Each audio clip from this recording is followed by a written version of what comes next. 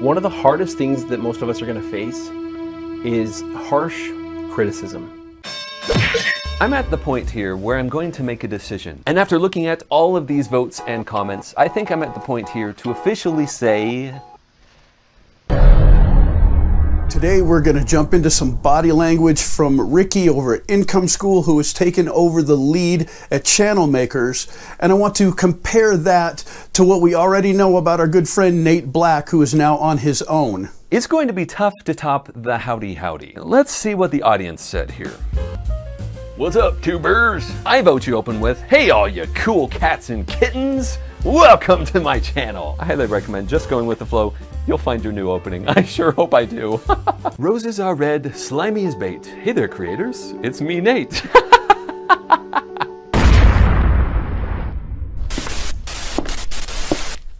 In the next few minutes, I'm going to go over a video that Ricky posted on the Channel Makers platform, sort of explaining himself and how he feels about the way that it was being run by Nate versus how it's being run now. Here we go.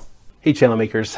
Today I thought it would be a great opportunity to get together and discuss something that all of us as channel makers either face or are going to face at some point in our content creation career. Now you notice that he starts out with an exhale. Hey, channel makers. This is indicative of someone who's very uncomfortable with what they're about to tell you, because even though they may believe it in their heart, they know that the audience that they're speaking to may not believe it. Hey, channel makers. Today I thought it would be a great opportunity to get together and discuss something. Now in this clip, you'll notice that Ricky talks about the criticism that he's receiving being focused primarily or squarely at him, but he also does an unconscious belch.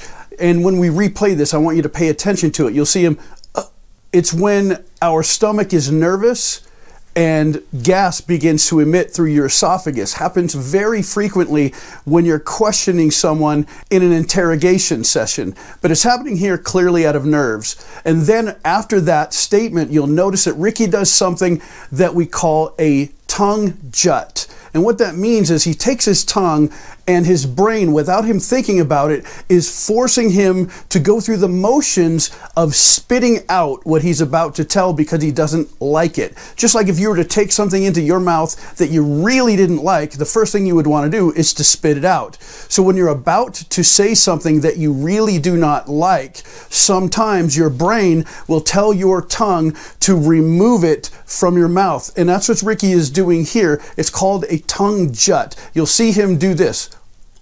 And what that is your mouth kind of opens like you've got something in it and your tongue shovels it out. So watch what he does. Criticism, though, was directed pretty squarely at me. Criticism, though, was directed pretty squarely at me. And I felt like most of it was just based on a lack of information.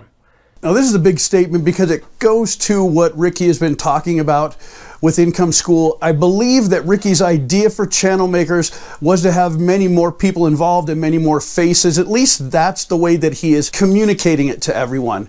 And Nate ended up primarily being the face that we all know and love, and we all enjoyed it. I'm not sure exactly how many of us would continue watching a channel where the person that we got to know and trust kept revolving and turning into other people. I'm not quite sure about that. But Nate was the face of Channel Makers, and we all love him because of it. I'm not quite sure that that's what Ricky had in mind, and therefore we have the rub that we're dealing with. That said, I'd like to take just a second to apologize for anybody that felt misled by the way this channel has been run up until now. It's my responsibility as the owner of the channel. It's my responsibility as the owner of this company. What you just saw is called a resume statement. Now, a resume statement is when you're trying to make yourself look very important. Ricky does two things here. First, he claims responsibility, which I respect, but then he throws in the resume statement of the owner of the channel using his hand as a baton gesture.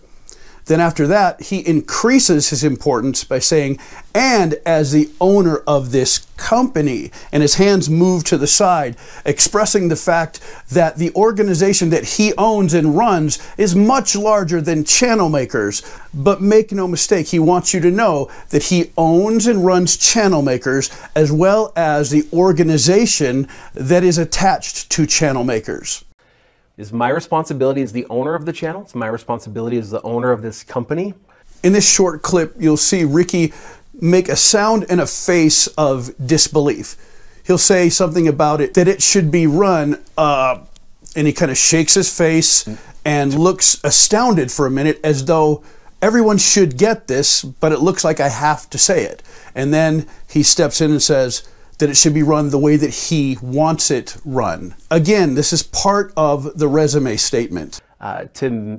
To run it the way that I want it run. And this is where he begins to turn on the heat just a little bit about how Nate was running the channel. After he continues his resume statement talking about his own transparency, which I appreciate, he goes into saying, and yet, as though it's something bad that was happening on the other side that he wasn't in control of. And then he goes on to begin to say that the channel was not being run as a transparent fashion. And the way that I tend to run things is very transparently. In fact, any of you who view the Income School YouTube channel, you're probably aware of that. I'm a pretty open book. I do a lot of YouTube lives, people ask me questions, and I probably reveal more than I should. It's the kind of person that I try to be. And yet, I still allowed this channel to be run in a way that wasn't as transparent as I wanted it, and that was clearly even less transparent than I thought it was. You notice that he says that I allowed this channel to be run in a way, and then he does the tongue jut again. I will run it again so that you see him again use his tongue to spit out what he's about to say. You'll see him do that pressing out with his tongue. Yet, I still allowed this channel to be run in a way that wasn't as transparent as I wanted it, and that was clearly even less transparent than I thought it was. This is the clip that he begins to sort of set himself apart as higher up and better at this than Nate, because he's clearly putting Nate in a subservient learning position.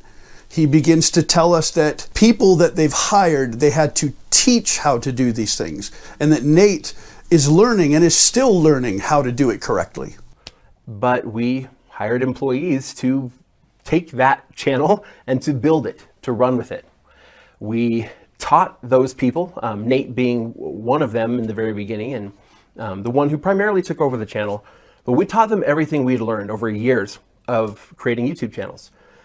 We had them work with us on our own channel. We basically tried to give them everything they would need to know to be able to grow this channel. And really, they did a great job.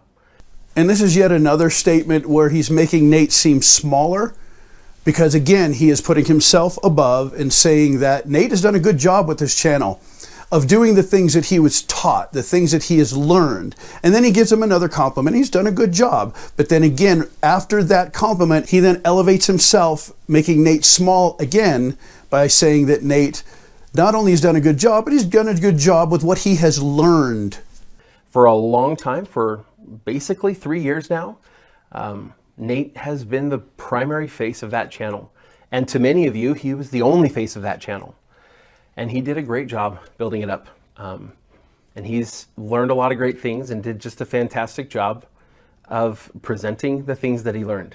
As Ricky begins to wrap up, he makes a mistake here. He's been trying to push the idea that he has always wanted there to be many faces to this organization, and Nate only showed his face. But then Ricky goes on to do the same thing. He says that I hope that you continue to join me, and then he realizes, oops, I just talked about the importance of the others. And he laughs and says, ha ha ha, and my team here on Channel Makers. So I hope you will continue to join me and the rest of the team here at Channel Makers as we continue to create that sort of content for you. So in essence, what I would say here is I don't think that Ricky is being disingenuous. I do believe that it seems as though his intention was for Channel Makers to maybe have more faces. But I think the inherent problem with that is like with anything. When you have an audience that grows accustomed to a certain thing and a certain personality and a certain person, they become not only accustomed, they begin to expect that. So I think that Nate did exactly what he was supposed to do. He was hired to grow a channel and to make it flourish. And that's exactly what he did. I applaud Nate. He did a wonderful job. He's one of my very favorite creators to watch, and I respect him thoroughly.